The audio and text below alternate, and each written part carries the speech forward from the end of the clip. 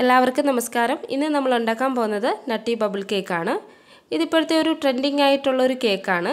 ഇതിൻ്റെ പേര് പോലെ തന്നെ ഇതിൻ്റെ ഒരു പ്രത്യേകത ഈ നട്ട്സും ബബിൾസും തന്നെയാണ്. പിന്നെ സാധാരണ കേക്കിനെക്കാട്ടിലും കുറച്ചും കൂടി വ്യത്യസ്തമായിട്ട് ഇതിലേക്ക് നമ്മൾ ബൂസ്റ്റ് ചേർത്തിട്ടാണ് ഈ ഒരു കേക്ക് ഉണ്ടാക്കിയെടുക്കുന്നത്. അപ്പോൾ നിങ്ങൾ ഈ വീഡിയോ കണ്ടിട്ട് നിങ്ങൾക്ക് ഇത് ഇഷ്ടപ്പെടുവാണെങ്കിൽ നമ്മുടെ ചാനൽ സബ്സ്ക്രൈബ് ചെയ്തൊന്ന് ലൈക്ക് ചെയ്യുക.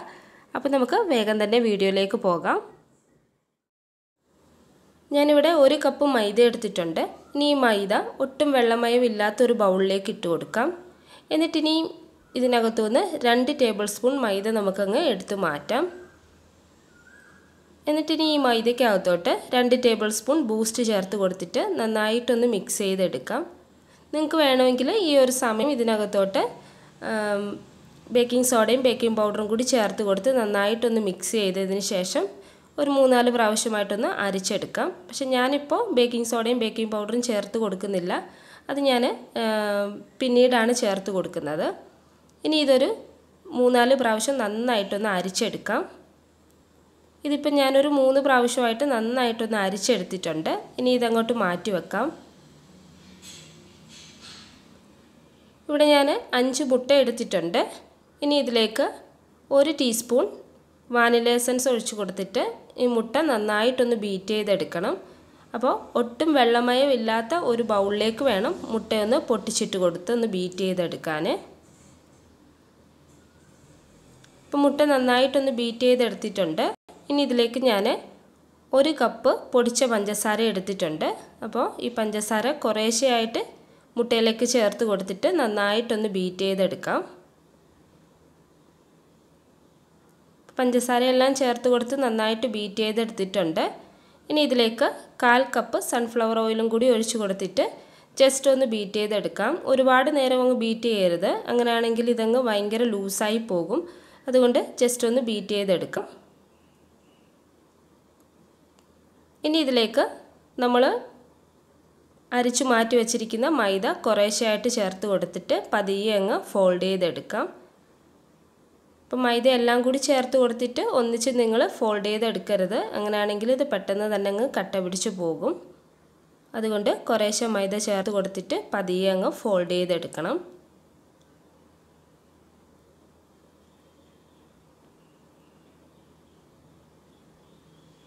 ഇനി ഇതങ്ങോട്ട് മാറ്റി വെച്ചിട്ട് ഒരു കപ്പിനകത്തോട്ട് 1.5 ടീസ്പൂൺ ബേക്കിംഗ് പൗഡറും 1 ടീസ്പൂൺ ബേക്കിംഗ് സോഡയും കൂടി ഇട്ട് കൊടുക്കാം. എന്നിട്ടിനി ഇതിനകത്തോട്ട് 2 ടേബിൾ സ്പൂൺ വിനീഗർ ഒഴിച്ച് കൊടുത്തിട്ട് നന്നായിട്ടൊന്ന് മിക്സ് ചെയ്തതിന് ശേഷം ഈ ഒരു ബാറ്ററിനകത്തോട്ട് ഒഴിച്ച് കൊടുത്തിട്ട് പതിയെ ഒന്ന് ഫോൾഡ് ചെയ്തെടുക്കാം. അപ്പോൾ നിങ്ങൾക്ക് വേണമെങ്കിൽ ആദ്യം നമ്മൾ മൈദ അരിച്ചെടുക്കുന്ന സമയത്ത് തന്നെ അതിലേക്ക് ബേക്കിംഗ് സോഡയും ബേക്കിംഗ് പൗഡറും ചേർത്ത് കൊടുത്തിട്ടൊന്ന് അരിച്ചെടുക്കാം. ഇങ്ങനെ ചെയ്യുന്നവർക്ക് ഇങ്ങനെയും ചെയ്യാം. ഇങ്ങനെ ചെയ്യുമ്പോൾ കേക്ക് കുറച്ചും കൂടി ഒന്ന് സോഫ്റ്റായിട്ട് കിട്ടും. ഇനി ഇത് നമുക്കൊരു ബേക്കിംഗ് ട്രേയിലേക്ക് ഒഴിച്ച് കൊടുക്കാം. പിന്നെ ബേക്കിംഗ് ട്രേയിൽ ഞാനൊരു ബട്ടർ പേപ്പർ വെച്ച് കൊടുത്തിട്ടുണ്ട്. എന്നിട്ട് ഇതിൻ്റെ സൈഡിലൊക്കെ കുറച്ച് ഓയിലും ഒന്ന് തടവി എടുത്തിട്ടുണ്ട്. ഇനി ഞാനിത് ഓവനിലാണ് ബേക്ക് ചെയ്യാൻ പോകുന്നത്. അപ്പോൾ ഓരോ ഓവൻ്റെ അനുസരിച്ചിട്ട് ടെമ്പറേച്ചറിൽ വ്യത്യാസം വരും. അപ്പോൾ നിങ്ങളുടെ ഓവൻ്റെ ടെമ്പറേച്ചർ എത്രയാണോ അതനുസരിച്ചിട്ട് വേണം കേക്ക് ബേക്ക് ചെയ്തെടുക്കാൻ. ഇനിയിപ്പോൾ ഓവൻ ഇല്ലാത്തവരാണെന്നുണ്ടെങ്കിൽ ഇതിന് മുന്നേ നമ്മൾ 2-3 പ്രാവശ്യം ഓവൻ ഇല്ലാതെ കേക്ക് ബേക്ക് ചെയ്തെടുത്തിട്ടുണ്ട്. അപ്പോൾ അതിൻ്റെ ലിങ്ക് ഞാൻ ഡിസ്ക്രിപ്ഷൻ ബോക്സിൽ കൊടുക്കാം. അപ്പോൾ ഓവൻ ഇല്ലാതെ ചെയ്യുന്നവർ അതൊന്ന് കണ്ടു നോക്കണം. ഇനി നമുക്കിതുപോലെ ഒന്ന് ടാപ്പ് ചെയ്തിട്ട് ബേക്ക് ചെയ്യാനും വേണ്ടിയിട്ട് വെക്കാം.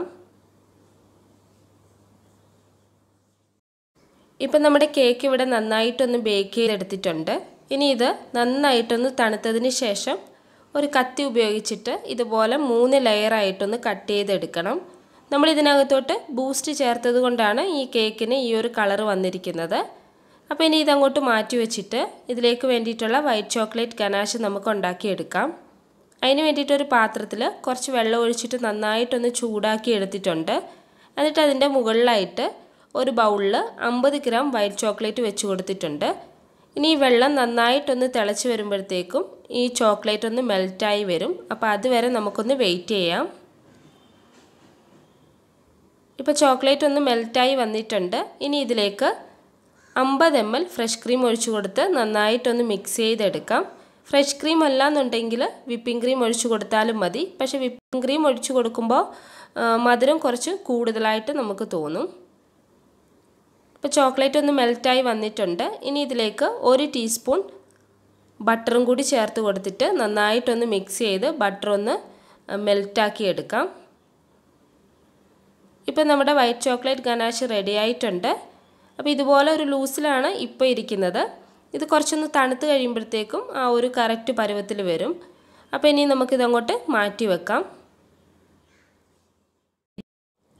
ഇനി നമുക്ക് വിപ്പിംഗ് ക്രീം ഒന്ന് ബീറ്റ് ചെയ്തെടുക്കാം. അതിന് വേണ്ടിയിട്ട് ഞാനിവിടെ ഒട്ടും വെള്ളമയമില്ലാത്തൊരു ബൗളിലേക്ക് 1.5 കപ്പ് വിപ്പിംഗ് ക്രീം എടുത്തിട്ടുണ്ട്.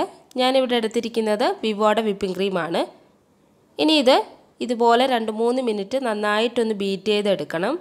2-3 മിനിറ്റ് കഴിയുമ്പോഴത്തേക്കും ഇത് ചെറുതായിട്ടൊന്ന് തിക്കാവാൻ തുടങ്ങും. ഈ ഒരു സമയം ഇതിലേക്ക് 3 ടേബിൾ സ്പൂൺ പൊടിച്ച പഞ്ചസാരയും 2-3 ഡ്രോപ്സ് വാനില എസൻസും കൂടി ഒഴിച്ചു കൊടുത്തിട്ട് ഇത് നല്ല തിക്കാവുന്നിടം വരെ നന്നായിട്ടൊന്ന് ബീറ്റ് ചെയ്തെടുക്കാം.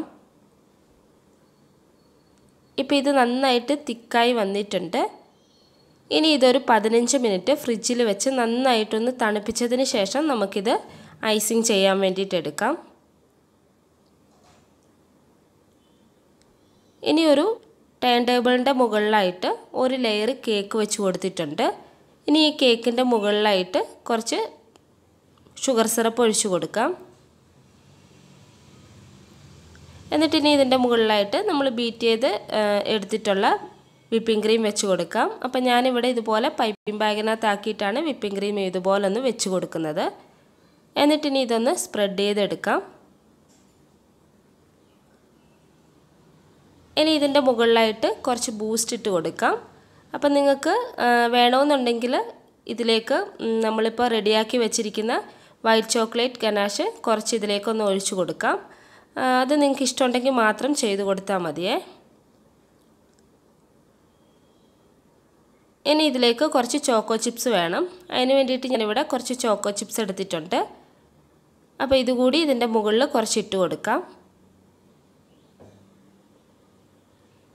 പിന്നെ ഇതിലേക്ക് കുറച്ച് നട്ട്സ് വേണം. അതിന് വേണ്ടിയിട്ട് ഞാനിവിടെ കുറച്ച് കാഷ്യൂനട്ടും ബദാമും കൂടി ചെറുതായിട്ടൊന്ന് കട്ട് ചെയ്തെടുത്തിട്ടുണ്ട്. അപ്പോൾ അതുകൂടി ഇതിലേക്ക് ചേർത്ത് കൊടുക്കാം. അപ്പോൾ നമുക്ക് ഇഷ്ടമുള്ളത്രയും നട്ട്സ് നമുക്കിതിലേക്ക് ചേർത്ത് കൊടുക്കാം. പിന്നെ ഈ ഒരു നട്ട്സ് തന്നെ വേണമെന്നില്ല, നിങ്ങൾക്ക് ഇഷ്ടമുള്ള ഏത് നട്ട്സ് ആണെങ്കിലും ഇതിലേക്ക് വേണ്ടിയിട്ട് നമുക്ക് ഉപയോഗിക്കാം.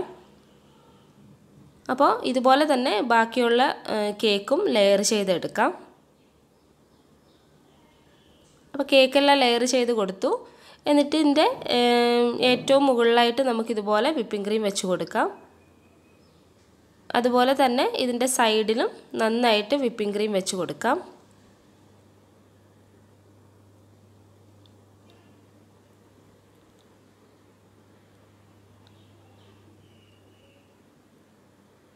ഇനി ഇത് നന്നായിട്ടൊന്ന് സ്പ്രെഡ് ചെയ്തൊന്ന് ലെവൽ ചെയ്തെടുക്കാം.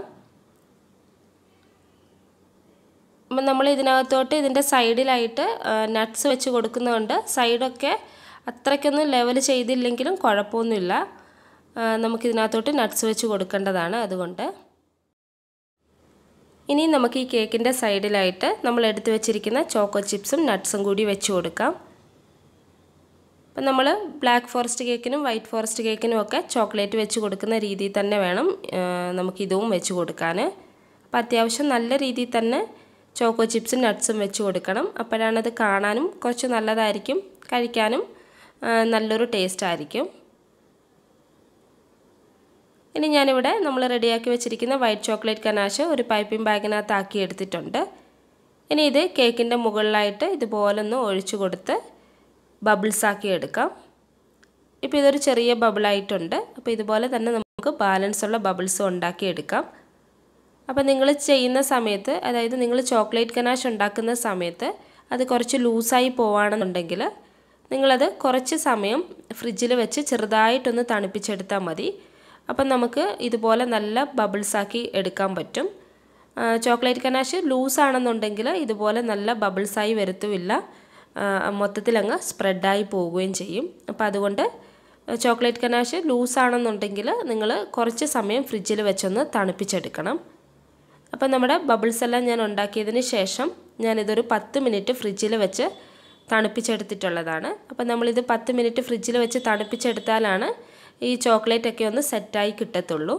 ഇനി ഇതിൻ്റെ മുകളിലായിട്ട് നമുക്ക് കുറച്ച് ബൂസ്റ്റ് ഇട്ട് കൊടുക്കാം. അതിന് വേണ്ടിയിട്ട് ഇതുപോലെ ഒരു അരിപ്പയ്ക്കകത്തോട്ട് കുറച്ച് ബൂസ്റ്റ് എടുത്തിട്ട് ഇതുപോലെ ഒന്ന് അരിച്ചു കൊടുക്കാം.